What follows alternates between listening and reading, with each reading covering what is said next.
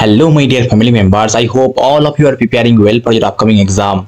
I hope all of you have registered for Cognizant and you have technical exam within very few days.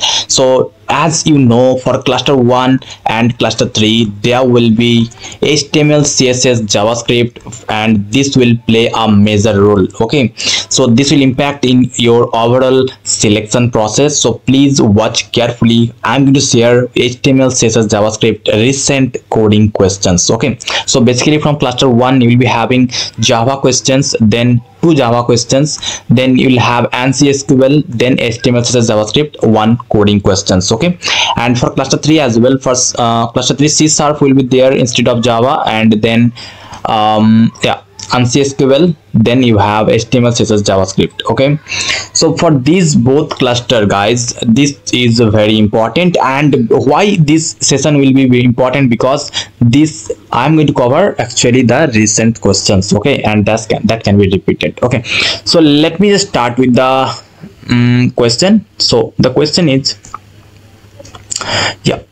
so the question is this, shown to the screen. I hope this is visible to you guys. So before just reading, guys, if you have not subscribed this channel, then please do it, because this motivates me to make more content and it motivates me to be more hardworking and smart working as well. So please do that and show your big heart, guys. Okay, so what's the question? That is regarding password related. So you are given a task in your college group project to add validation in the password files of a form. The form has 3 fields: first name, password, and retype password. Your task is to complete the HTML, CSS, JavaScript code to implement the following objectives. So what are the objectives you have to fulfill, right? So let's say in this portion, in HTML, CSS, JavaScript coding, they have given you total let's say 10 marks. Okay, so out of this 10 marks, all objectives will have separate marks. So let's say it's having 3, it's having 3, it's having 4. So this way they can like separate the marks. Okay, so you have to achieve all objectives one by one. Let's say if you are not able to solve full code, at least try to fulfill these 2 validation, only 1 validation at least. Okay, so I hope you understood. And one very important thing, that is like most of the time they ask HTML, CSS, JavaScript full code, but sometimes they ask MCQ questions from these. So that will be obviously very easy, but still be prepared for both scenario, that you may have been asked for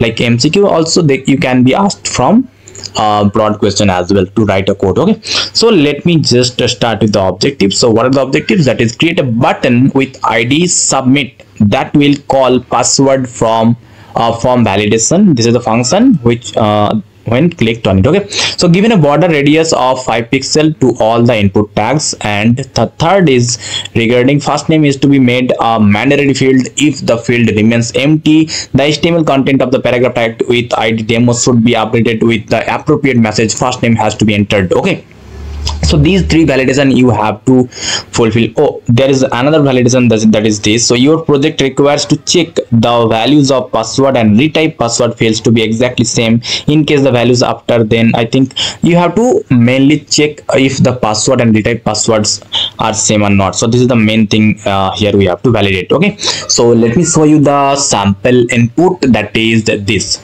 So I hope this is visible to you guys. So let me just so first name, so what's the condition for that? There is nothing for that first name. Okay, so mainly the objective is for the password and retype password. Okay, and for the border radius, so let me just put anything UVK, then password, let's say please subscribe. Okay, so it should be matched. Okay,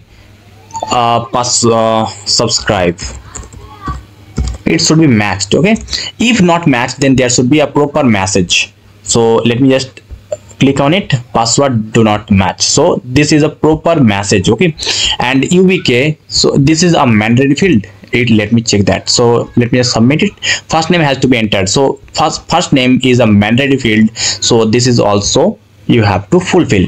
So and also the border radius and the function should be there in your code. Okay, so I hope you understood what the task is. So the task is to mainly to make this form first name, password, retype password, and submit button should be there. And first name should be mandatory, and password, retype password, the both fields should be same. And there should be a function for validation the scenario, and there should be there should be a border radius of 5 pixel for all the input tags. And yeah, id demo should be also written in your code. So this is the things you have to be very careful, guys. So basically in this type of question similar patterns will be followed. So if you can solve this problem, then you can solve any type of problem. Okay, so let me show you the type of code lab editor we will be provided. That is in this case HTML there will be a separate file, CSS there will be separate file, and for JS there will be separate file. So you have to create a separate 3 HTML, CSS and JavaScript files, and you have to include those CSS and JS file in your HTML page. So I hope you understood. Okay, so for practicing you can use the Replit, okay, Replit website to practice.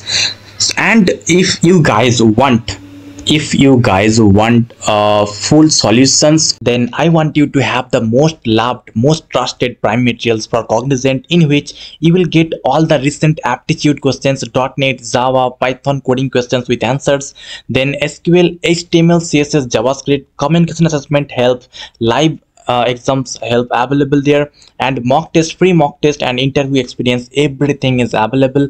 As you can see, students are giving us this feedbacks 4.4 stars, and also you can see this is the feedback students are giving. And let me show you what type of PDFs you will get. So if you purchase this type of multiple PDFs you will get, and you can see this is the question and explanation are given, also previous year questions, recent questions, and also screenshots of actual questions are available there. So please visit topment.io/techno_uf. there you will get all the materials at a bunch. Okay, so the link will be given in the description box, please go through that. So let me share the answer. If you have already written your code, so then it's very I appreciate your effort. So let me just start with the explanation. Actually I have already uploaded this video, like I have already uploaded solutions earlier, but still I'm solving it because I am showing you the importance of this code, of these questions, of this type of questions. Okay, so let me start. So actually this format will be provided already in your code editor. So just let me start from the body. Okay, so you have to create a form, right? So form tag you have to use. So password form, it can be given anything, it is not mentioned in your code, but id demo, that should be mentioned exactly same as mentioned in the question. Okay, so that's the requirement, right? So that's why. So level, if you like, let me just know guys, how much proficiency do you have? Actually I'm just assuming that you know basic of HTML, CSS, JavaScript, so that's why I'm just skipping few of the I'm assuming that you know few, right? So that's why I'm teaching that way. Okay, so, like, let me know how much do you have proficiency so that I can level up and level down according to the requirement. Okay, so level for first name. So at first this is for first name.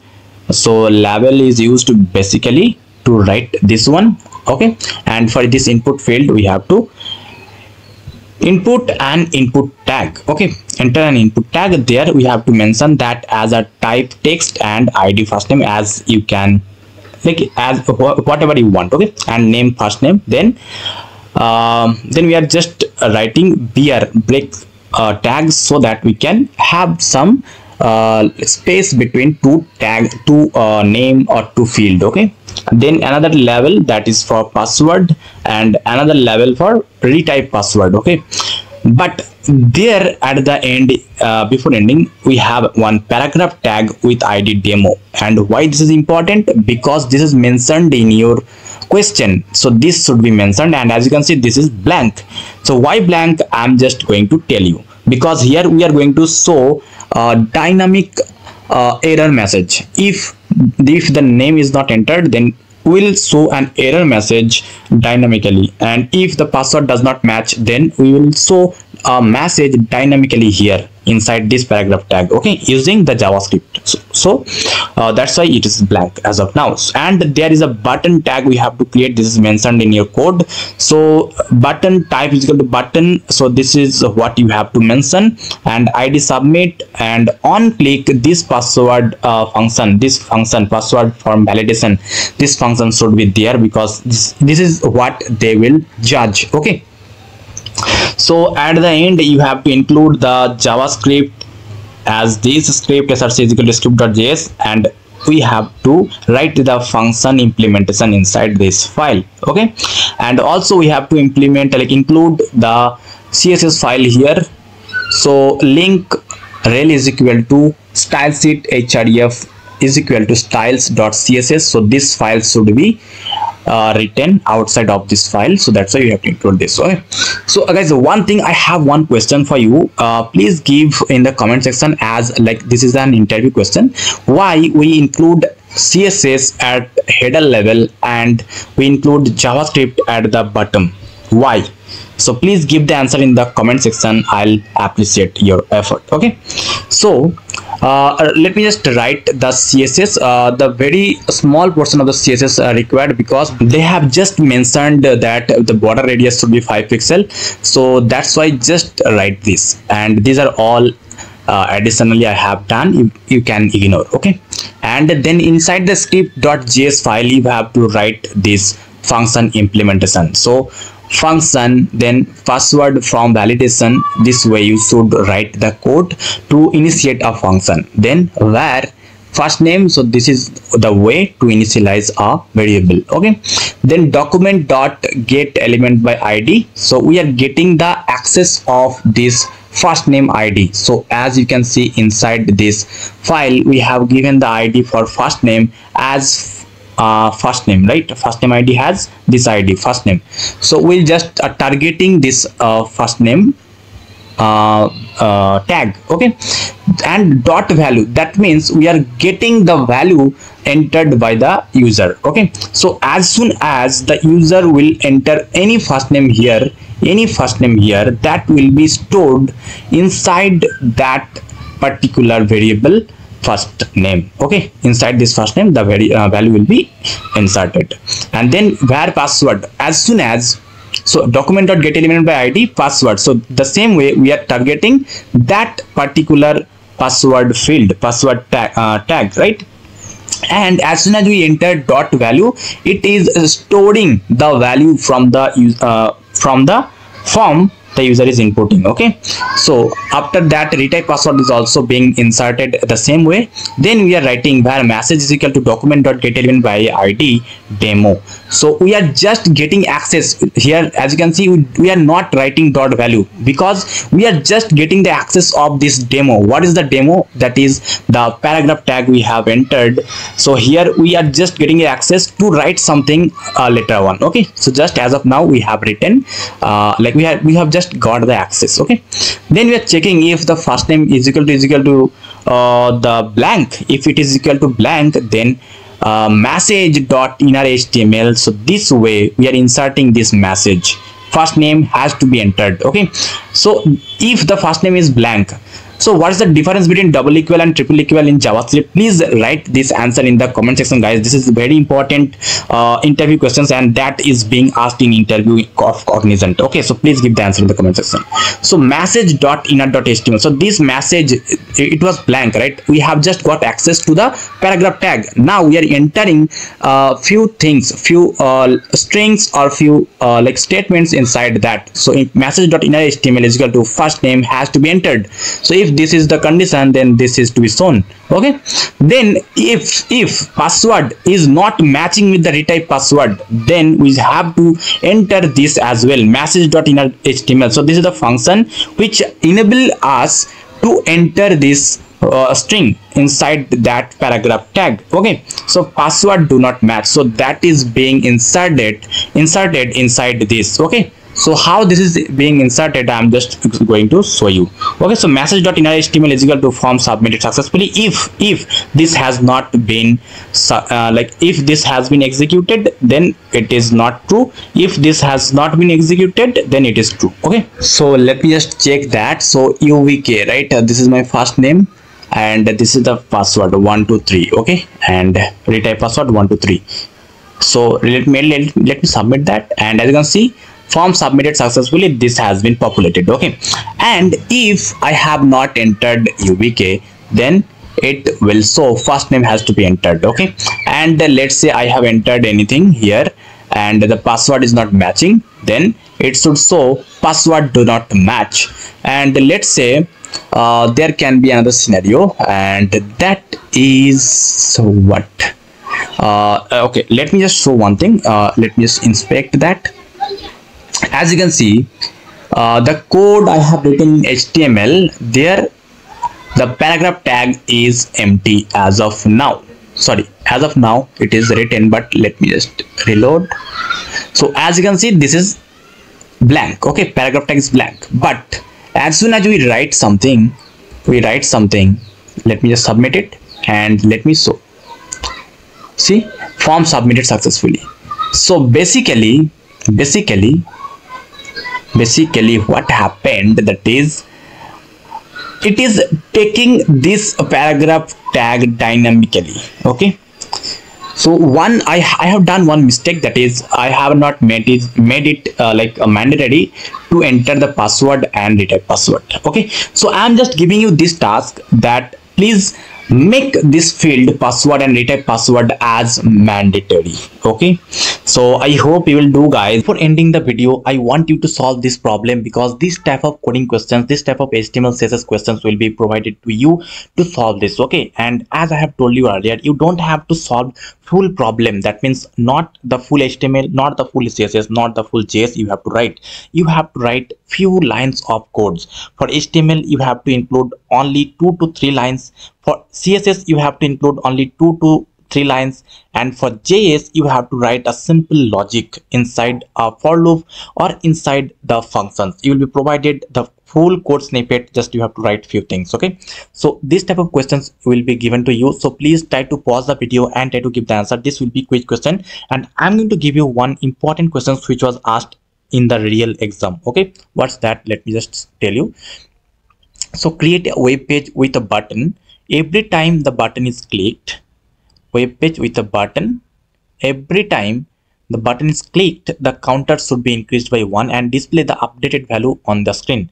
Sample output, like let's say this will be counter, this is the level of text and this is the count. Okay, and if this is the button click me, if you are clicking on it, the count will be increased by 1. Again, if you click like if you are clicking 3 times, then the counter should be 3. Okay, so this is a very simple HTML CSS JavaScript code, and very honestly this code was asked. So if you can solve this problem, then you can solve in the real exam as well. So next question will be like this: change background color, and this was literally asked in the question in the exam.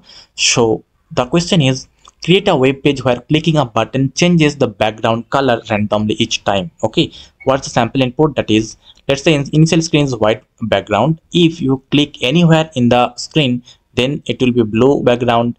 Again, if you click on the screen, then it will be yellow background. Changes randomly in every click. On any place of the screen, if you click, then it will be changed randomly. So this will be 2 quiz question for you. So please guys, give the answer in the comment section, so that you can solve the problem by yourself in the exam. Okay, and if you like this video, guys, please do subscribe this channel and watch the playlist regarding any company that you want. And again, I'm requesting you to have the prime materials of Cognizant or any company that you want, in which you will get all the recent questions with answers all the previous questions. We have Plan Victory, where you will get top 15 MNCs questions. We have Plan Lord, here you will be getting 25 MNCs questions with answers from aptitude round to HR round, everything available. Okay, and there you are getting one opportunity of a coupon code. It only cost 540, but if you apply coupon code techno_uf or techno_uf, then probably you will getting 10 to 50% off. Okay, so please go through topmate.is/techno_uf to grab the opportunity. Okay, so thank you for today's session.